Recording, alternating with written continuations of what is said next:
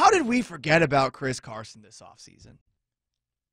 It really feels that way, right? And I mean, we started off the offseason, I guess, talking about the Seahawks running the football more effectively. Carson signs that extension. The Seahawks did a great job getting that extension.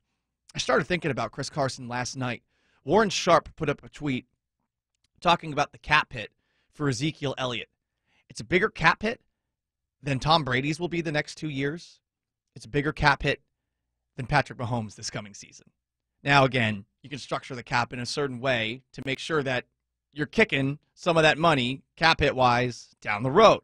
Chiefs obviously are doing that with Mahomes right now, and the Bucs are doing it too. But that's a lot of money to be giving a running back who hasn't been amazing.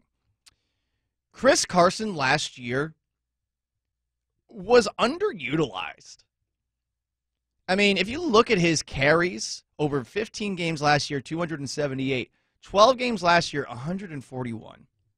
And then maybe there was something to the element of the Seahawks trying to keep him healthy for the stretch run, but they seemingly forgot how to use him down the stretch. He was the one guy in that playoff game that actually looked competent offensively.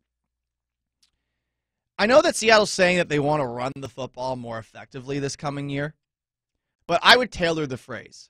I think they need to use Chris Carson more effectively, specifically more, and make sure he's healthy for the final months of the season, sure, but you got to use this guy. He's got hands. He's got power. The one thing, sometimes he puts the ball on the ground, but, you know, we're talking all about this passing attack going into next year. This guy should be maybe not as important necessarily as Russell Wilson to the offense, but much more important than he was at the very least considered last year. He was an afterthought. I thought that was strange, even with all the injuries that he dealt with.